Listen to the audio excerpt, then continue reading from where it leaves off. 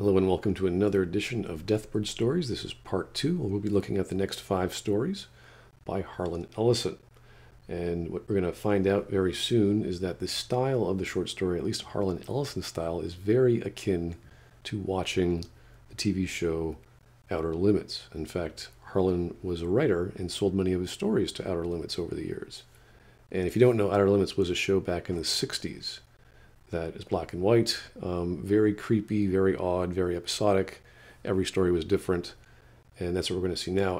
One of his most famous stories, Demon with the Glass Hand, probably his best known, as he would say, his best known television work, how it came about, how he picked the setting. He actually scouted out the hotel it took place in, and all that. It's very reminiscent of his original Outer Limits story called Soldier. And if you don't know anything about Soldier, Soldier was sort of the inspiration for the movie Terminator, and he actually won a lawsuit against James Cameron for stealing that idea. And the similarities are very similar. So if you're ever curious about Terminator or love the Terminator story, look at Harlan Ellison's black and white Demon with a Glass Hand, as well as Soldier. You can watch them both somewhere on the wonderful world of the internet, all in like glorious black and white and fantastic acting and casting. So that's what we're going to talk about today. Mostly these next 5 stories are very reminiscent of that style, not necessarily the setting and the themes, but the scope, the length, and the horror element. So the first story is called Basilisk. Now, believe it or not, this is probably, out of the book, the one I like the least. It's a story of a veteran, a war veteran coming back home, and what happens to a relationship when you come back from a war environment. And of course, there's a lot more going on than just a man and a woman, or a man and a man and a woman, or a love triangle. There's all the events that happened during the war. There's a supernatural event, and it comes in this crazy horror scenario that happens throughout the ending. It's very strange. For me, it's very strange, but it feels very much like an Outer Limits episode. So if you like horror, if you like those kinds of ideas, and I guess it's very American in that regard. These are American characters, of course, and you might like that. For me, it didn't really connect. This is why I'm saying it didn't work for me. It just didn't. I didn't identify it very well. Doesn't mean it's a bad story. It just personally didn't affect me. Now the next one, this is one of his best, in fact, called Pretty Maggie Moneyeyes. And again, another very Outer Limits-ish as well. And this is also one of Harlan's personal favorite stories. And if I were to sum up the premise, would be, what if you have a haunted slot machine that talks to you, and you are a gambling drunk, and you never win, and all of a sudden, every time you play with this one slot machine, you keep winning. What happens? It's a simple story. It's easy to pick up. The symbolism with it is very clear and very strong. So if you're not paying attention, maybe short stories aren't for you. But it's such a insightful, scary. It's just one of those stories that you keep remembering. Whenever you go to Las Vegas, or you ever go to gambling casinos or what have you, this keeps popping up in my mind. So it's a pretty good story, and it works with the theme very well as well. So, fantastic stuff. Third one is Corpse. Think of a literature professor who hasn't published anything in years, and he goes for a walk, and he notices how cars throughout his city are being cannibalized.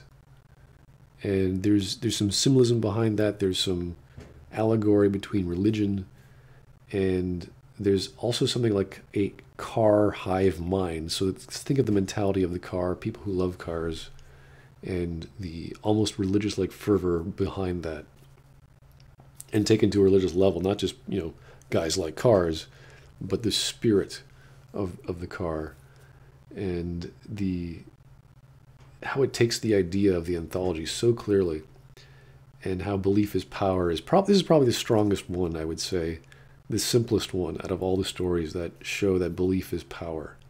Almost a little too much, I think. I think it's a bit too tight. It could have been less poetic and more more direct, more emotional. It's hard to say. You either love it or you're going to go, it's a story. I think this one is one of those mixed bags of, if it had a bit more clarity, I think it would work well. But it's a spin on the theme for sure, and Harlan does an excellent job in capturing the spirit of religion and cars and combining that together.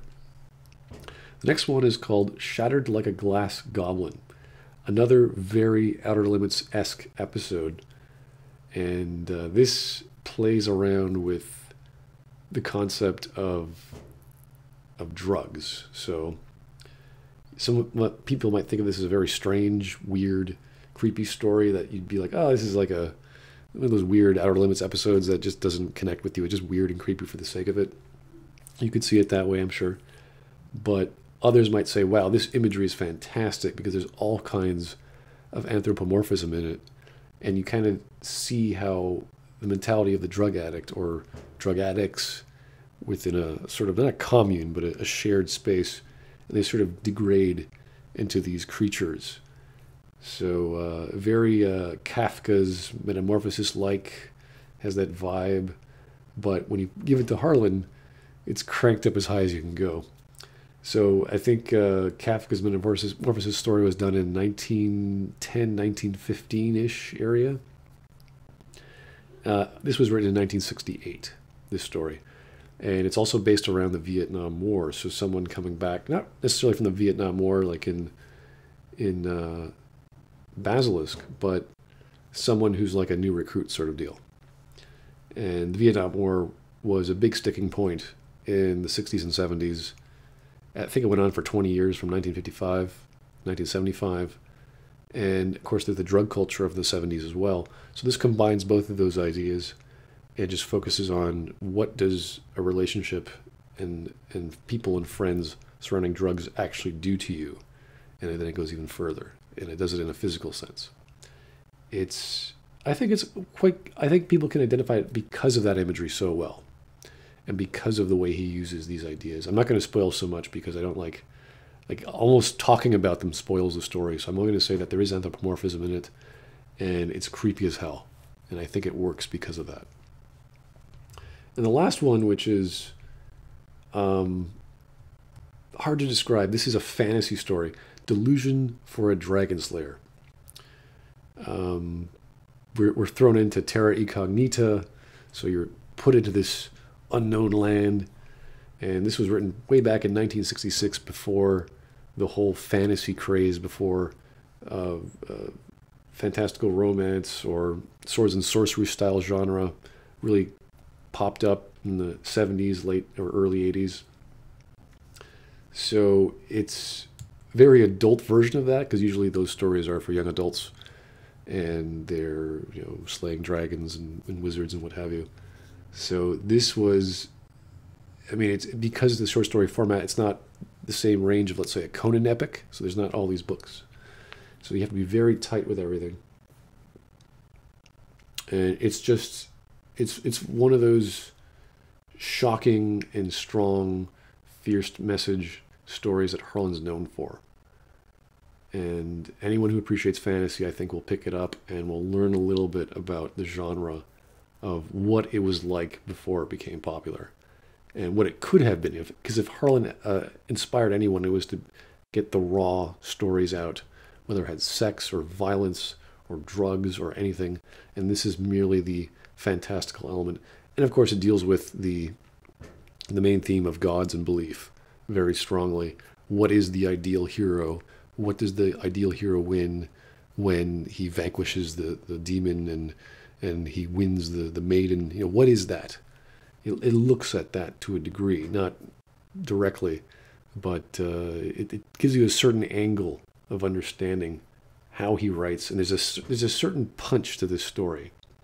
Not as much as I'd like, though, compared to Pretty Maggie Moneyeyes, for example. He's sort of subduing, which is, I think, the point of the story, actually. It makes you think about, wait a second, is this really what the hero is supposed to be?